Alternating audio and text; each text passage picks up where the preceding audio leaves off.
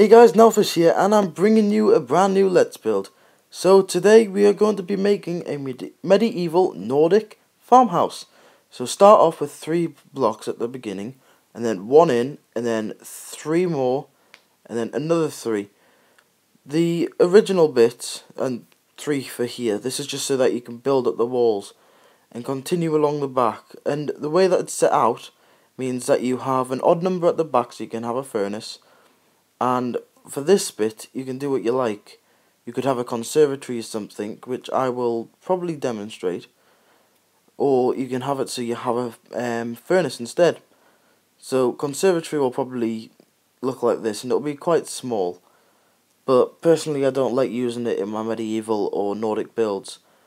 And the furnace just looks weird at this edge. So I'm just going to go for the basic furnace at the back and porch like that. So in between the gaps, fill it in with cobblestone. This is so you can raise it up, and it also means that you are able to have it different types. So for example, you can use acacia wood instead if you want to go for that log cabin feel, but it doesn't usually look as good. So yeah, just fill in all these edges, but for here you're going to want to go out one and in one and leave and lower it down. Actually no, wait, you're gonna have to raise it up quite a bit, because since the rest of it's raised, the bottom has to be raised. So, and here I was just trying to mess around and stuff and see if I could figure it out. So you're gonna want to do a 7 on the bottom, 5 on the middle layer, and 9 on the top, and make sure you leave a solid block in the gap. So fill in the rest of it with cobblestone, and for here leave a gap and bring it out 2. This is going to create that little porch and rain catcher. So using your spruce or dark oak or whatever you like to use, raise it up 4 from the original block you placed down, and do this all around. This is just giving it like that skeleton structure feel. And many medieval and Nordic homes had to be created from A-frames, so this is basically me trying to recreate that A-frame effect, pretty much. This is quite a tedious task though, and if in survival you're going to need scaffolding, which is just dirt or gravel. So then using sideways logs go along, but if you're using Xbox 360 or something like that, your logs are most likely going to end up looking like this. And they both look fine, but I much prefer using the sideways logs, and I'm pretty sure in the next update it should be sideways logs. Now sometimes you can have it so that it is going out one, so it's like kind of like a Tudor one. However, it doesn't have the same effect as this one, because this is a Nordic medieval, and back in Nordic times they didn't really have the ability to have offshoots because their construction wasn't as good. So for the next level you're going to want to raise it up another 4. So, or you can do the roof, which I prefer to do the roof, as in survival it is much easier. So go up 3, then 2, and then 1, and then 1 again. Now if in survival you're going to want to use dirt to do the lower platform, otherwise it's just not as, it takes much longer and it's not as efficient. So you can do it so it's 3, 2, 2, and then 1, so it's quite a steep peak. However, I much prefer the slope being 3, 2, 1, 1, which is has a much nicer feel to it. And just repeat on the other side. Make sure you match it up properly though, because you don't want your roof to look all skew-if, which, if you're not British or don't understand the term, just means a bit off when it comes to the angles. If you're going to do this in survival though, I would recommend preparing. Also for the porch, this bit has to be bigger, otherwise you cannot put any detail into it.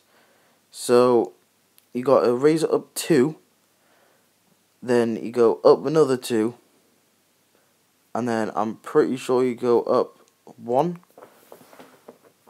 which gives you the same Nordic feel to it, but it just makes it a little bit more complicated when actually roofing it.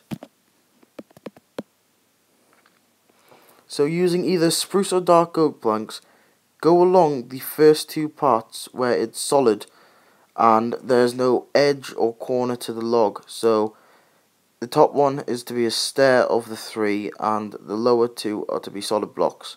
Otherwise it just looks all weird. So do it like so.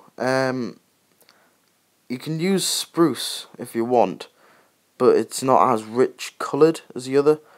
And in Sweden and things, they have fir trees which are rich coloured mahogany wood, but not actual mahogany because that's small, jungles and things.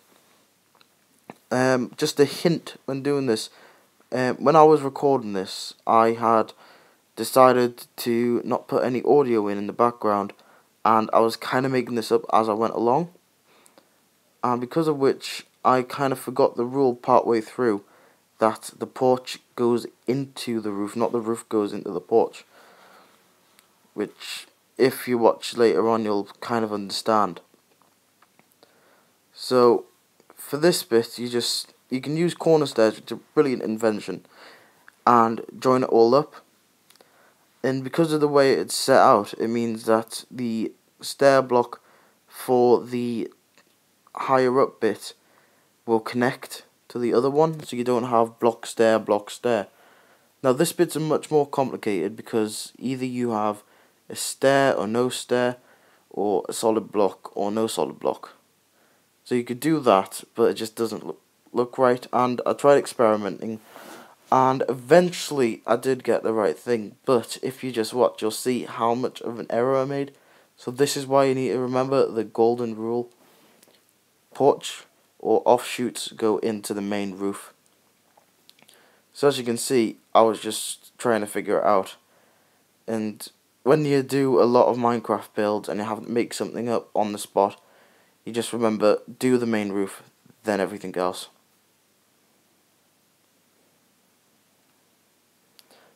Now for this bit, I tried a different style, which was the one that Lord Dacra, I'll put a link to him in the description, used. However, it doesn't seem to suit this build much, so I eventually ended up replacing that stair block there with a solid block, which made it look a lot better. And then I just put the stairs along here. For the peak of the roof, do not put any dark oak, because you're going to want to use that for the trim. Now just continue the roof along. This is like one of the most tedious parts, doing the roof, but once this is out the way, you can kind of just continue without any worry, because the hardest part is connecting the offset roof to the main roof, because otherwise if you get that wrong, it's just going to mess up the entire look. Because once I did this building, it was a Tudor farmhouse, and I didn't match up the roof properly, and because of that it kind of had the effect that the offshoot was the main part and you can't really go into the upper floor because of how I had done the roof. So this is what it'll look when you have done the main part of the roof. Now, since the chimney's going to be here, I've put some corner stairs facing inwards so that it doesn't connect to any of the cobblestone or cobblestone stairs that may be on it. And for here I have put solid blocks with corner stairs, otherwise you get this horrible shadow glitch, which is annoying and just doesn't work nicely. So I would recommend doing that, but you can have the stairs, but it just means that you have that shadow glitch, which at times can cause lag and monster spawns within your home, which don't think that's something that you'd really want to wake up to. So you can, for your trim, you could use oak stairs, cobblestone stairs. However, I would suggest using stone brick stairs. It's got a much bolder contrast to it than that of other wood types, and I think it goes with the stone feel as well. So put stone brick stairs facing outwards on the uppermost struts, I will call them that, of your home, and along the edges. Now for the peak, you're going to want to put an upside down stair. This is so that it's all smoothed out, because I'm going to be putting upside down stairs on most of it anyway. So yeah. Now you can change the way that your roof is formatted, so you can have it so that every 3 or 2 it goes up, it goes out 1, so that it's got that curved Nordic feel. However, that's really hard to accomplish in survival, and I wouldn't recommend it. So just continue the same for here. Do not put stair blocks in the solid blocks though, because it just does not work well. So yeah. So for this bit, you're going to want to go out a little bit extra, and it's only because it's an offshoot. And just, this was a mistake that I committed, and it's one that I'm probably never going to live down. So stop about there, otherwise it looks a bit off if you're cutting across most of the roof and the attic with stairs which shouldn't be there. I had to quickly put an upside down stair there so that I could work out where to place it. So I removed that stair and put an upside down stair there. And also you're going to want to put a solid block there, solid there, and on all the solid blocks put another, like for the trim, a solid block. Otherwise, if you have a bunch of stairs, it has this gap effect, and it can be good if you have lighting behind it, but for the roof you kind of don't want any gaps, otherwise moths get in, and if you have a mother who has a phobia of moths like me, you kind of don't want them to come in. Seriously, I've had to kill like 5 moths in the past week just for her. She is really scared of them. I eventually came up with the idea of just sticking an upside down stair there and removing that corner one. There's really no point of having a messy stair. And facing the other way, put the upside down stairs, make sure it's on the top half of the block, otherwise it will face, it'll be like the normal, like proper stair, instead of the upside down stair. So do this on all the trim. It gives it that smoothed effect, as like a guttering, but it also means that it has a nice quality finish. This is also a problem in survival, because you have to raise the scaffolding ever so often just so that you can reach the parts to do the upside down stairs. And if you don't have enough dirt or anything, it can be a pain, but it can be accomplished if you are prepared. And for here, put 2. This is just so it gives it the effect that it's all smoothed off. And then at the top, put a normal stair, an upside down stair, and then a normal on top of the other normal stair. Or you can use a stone half slab, but it doesn't look, that looks more like a dragon, whereas the other one's more of a reindeer or deer, which are common in Scandinavian parts. And for this bit, just put one there, another upside down, and just a half slab or something, and it has a nice look. Now just half slab at the top of the peak so that it's raised. This just gives it the nice trim. And this nice trim, if you were to search, for example, old medieval homes, you would see that thatched homes and things like that would have these trims to hold in the reeds. Now for this bit, you can either use proper full stone bricks or stone brick stairs.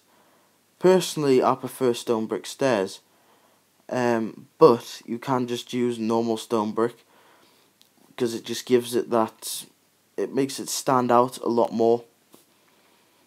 Now, you're going to want to make the floor of a different colour to that of the roof, so I'd recommend using spruce planks because it's a much better colour and it's much richer than that of oak, because oak is kind of a washed out version and birch is just like a bleached hair pretty much in comparison.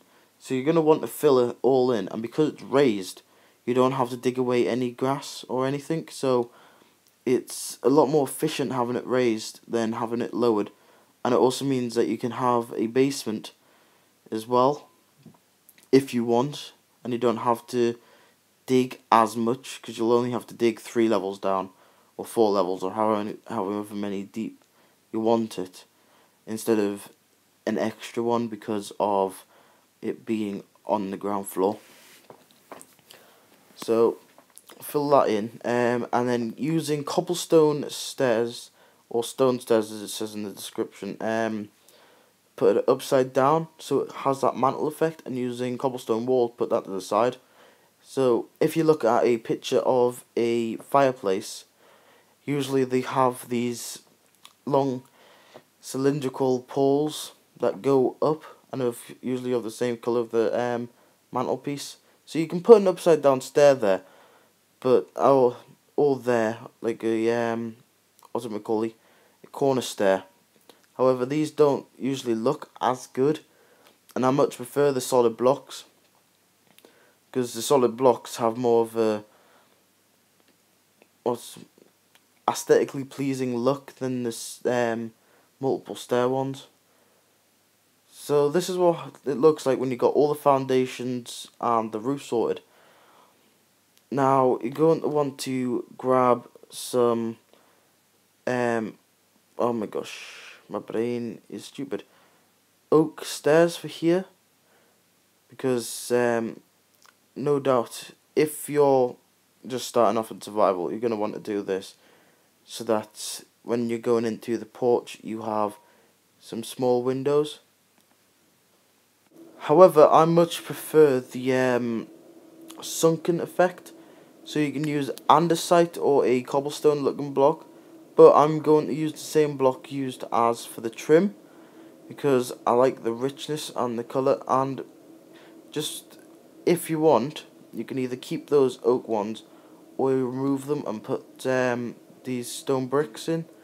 It does mean that you lose some windows, but not many homes have windows in the porch, and it looks quite nice and it blends well with the cobblestone and gives a good contrast to the spruce. So for the corner ones you don't need that many, you just need about 6 for the first layer, 6 for the top layer and 3 for the middle layer. So you could probably whack off the bottom floor with about 1.5 stacks of stone brick, or even just a stack, just depends really.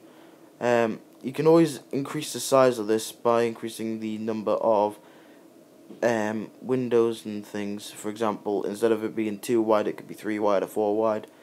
It's completely changeable as long as you keep the structure in the skeleton, otherwise you could lose, it would just lose its form. So leave a one space gap because this is where the window will be going. And even though over here it kind of has less room, you're going to want to put your spruce, you don't want to have any spruce, you're just going to want to put some upside down and normal size stairs and put a torch there. This is just for lighting, and put it on the adjacent the opposite spruce support. You can, I don't know what I was trying to do here, but it just didn't look good, so I ended up do sideward stairs adjacent to the cobblestone wall so that it looks like it's connected to the main wall. However, it's just so that it doesn't show the space behind the spruce. And when you have your spruce like this, it gives it that nice, it makes it a cozy interior. So this is what it looks like with all the walls finished for the bottom floor. Now, you're probably going to want to put some decoration on, which I'll cover later. So now, what you're going to want is either snow, white wool or light grey wool. This will be for your second floor, because for the second floor you're going to want to either use light grey, white or snow. This is because many medieval had thatch, not thatch, but it was like a mixture of cow poop and lime, which they used as insulation. So for this, you're going to want to probably use light grey, because since most of it's made out of stone and it has that stone effect, light grey is probably your best bet, and it also matches with an earthy, deep colour. You don't want to use normal grey though, because that's just way too grey. It's like, there's only 2 greys, not 50 shades of grey in this, so it's not full of bondage. Yeah, I'm just going to turn down the view distance because it's kind of laggy. So, yeah. And just make sure it's indented again for all of them, and leave some decent space for windows. Because it's going to be window panes you're going to be putting in, make sure that there is a block either side of the gap. Otherwise it doesn't connect properly, or you can see in, and it doesn't give it that nice polished feel, if you kind of know what I mean. I don't know what I mean, I'm just rambling on here. So yeah, fill it all in, and knock through there, and you're going to want to knock through there. I made a bit of a mistake here by not knocking through there and thinking I could have another window, because you're going to have to put a second load of struts. So get your spruce again and put some sideway logs along. This is because you've got 2 floors and then an attic, and this is what it'll look like without any decoration.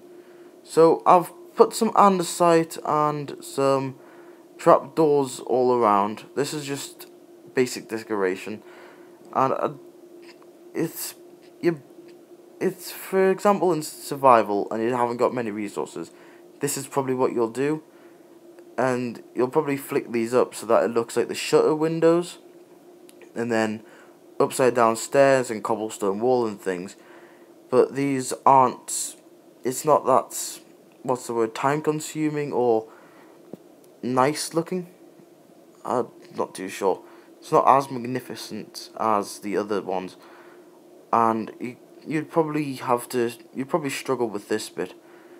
So you'd put an upside down stair and some cobblestone wall, trying to make it look nice, but getting the decoration right is kind of difficult, especially when you are using basic grey materials.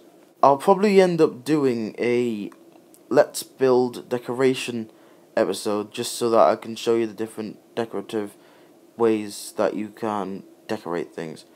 So for your porch, you're going to want to kind of have it outset. So I was messing around here, trying to have that little bit that pops out by putting walls up higher and putting stairs in different places, trying to make it have that porch feel, if you know what I mean.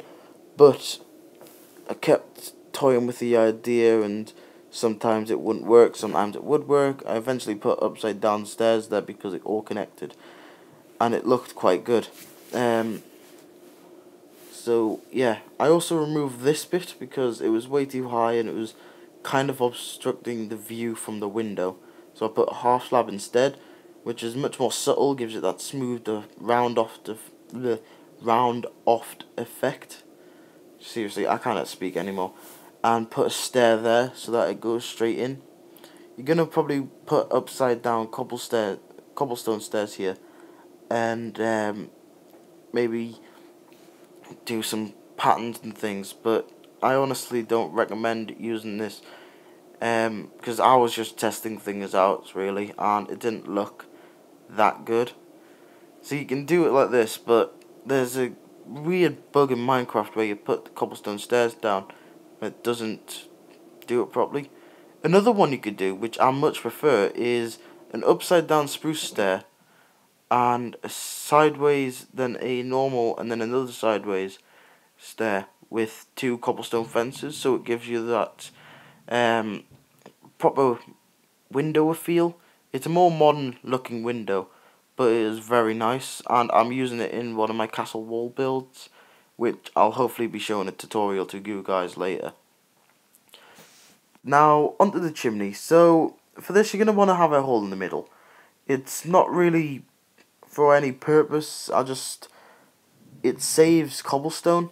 So you're going to want to raise this up just so that it's above the level of the roof. And you're going to want to do this for all sides.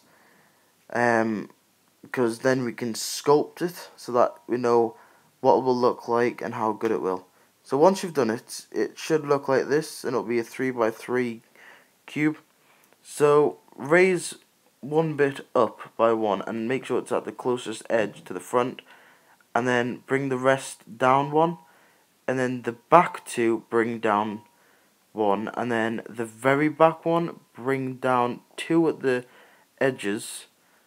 Bring that one down one, the other one down, and bring that right down, and then two down. This is so it has that slanted yet smooth effect.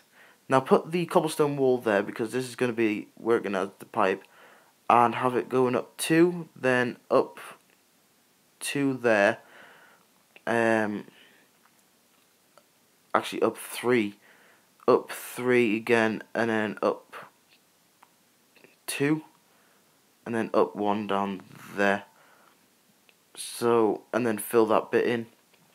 Then you're going to want to put two up, and it'll actually yeah, you're going to want to put two up so that it's three there or one there. I was kind of toying around with the idea here. So you're going to need to then get some cobblestone stairs and slab. So put the slab at the very top. This is so that the chimney has like an out, a bit where all the smoke and things can come out. And if you were to look at some Victorian buildings and their chimneys, most of them have these chimney pots. However, I'm having to use basically the rawest materials for this because in Minecraft it's not as advanced as the computer version. The computer version we have plant pots, so I could have done the proper flower pot things at the top for the chimney pot. So that's what the chimney will look like. So yeah, ooh. So this is pretty much what it'll look like with basic decorations, no windows or anything. So you're gonna want to put windows in all of it.